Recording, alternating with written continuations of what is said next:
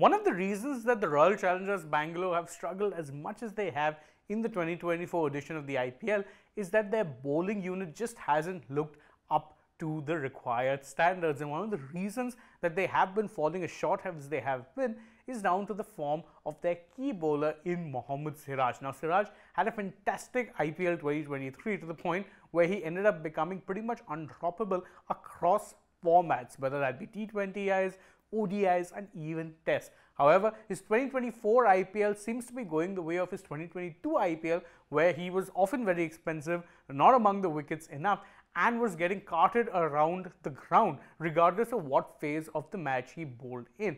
Given that 2024 was a T20 World Cup here, just as 2022 was, doesn't bode very well for Siraj, especially when you consider the fact that a lot of Indian young pacers, and I say young pacers for a reason, have been impressing. But is Siraj really bowling himself out of T20 World Cup at this point in time? Well, let's just go over some of his numbers, what it is that people are saying, and then draw to a rather better nuanced conclusion than that. Now, first off, his numbers. In the power plays, it's safe to say that he has struggled big time. He so far bowled 10 overs in the power play, and his numbers in those 10 overs do not make for good reading. He's only got the single wicket in this particular point in time. His average in the power plays is about 123, and his economy is 12.3, which is the most for any bowler in the IPL 2024 who's bowled about 30 balls in the power play. As I said, doesn't make for good reading at all. So what exactly could be behind this sudden slump in form? Well, according to one former Indian cricketer, Harbhajan Singh, one of the things that has affected Siraj as much is the fact that he's been badly overworked in recent times, and he does in some ways make a valid point when you go over just how much it is that Siraj has played. He was consistently playing ODIs, consistently playing even test matches, and don't forget he played 4 out of the 5 test matches that India had against England, so his workload hasn't exactly been managed that much in this particular cricketing season. And in his opinion, in Harbhajan's opinion, Siraj needs a rest. He said that if I was part of the RCB management, then I would rest Mohammed Siraj for a couple of games. He's not there mentally and physically also. I am sure Siraj will come back strong. Now, oftentimes there is this old adage that maybe you need to drop a player or give him a bit of a rest when things aren't going his way, and it is something that I do tend to agree with, because oftentimes that simple break can just give you the time needed to reset and come back stronger, and that's exactly what Harbhajan has suggested.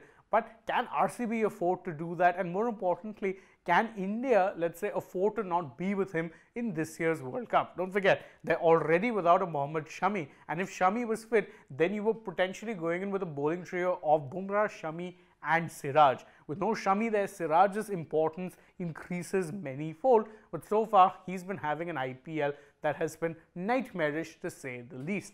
Maybe a rest for a couple of games might do him good, but it would also expose RCB's rather brittle bowling lineup and bring in more players who may potentially get carted around for more runs without the experience and know-how to bounce back from this kind of form that Siraj does. It's a catch-22 situation when you're looking at it from the franchise country kind of perspective, because if you're looking at it purely from an India perspective, then Siraj getting rest may very well be a good thing.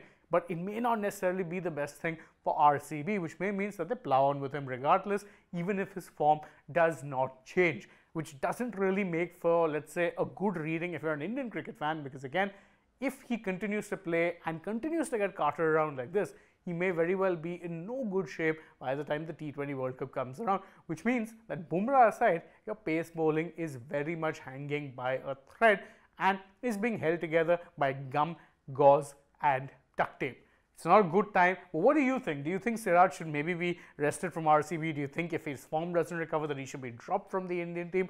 What are your thoughts on his form? You can let us know that in the comments below, and don't forget to like this video, share it with your friends, subscribe to the channel, tap that bell icon, follow us on social media. We're on Instagram, Twitter and Facebook. Don't forget to download the SportsTech app, and if you're already on the channel, go ahead, check out some other videos we've posted too. For now, from my side though, it is goodbye.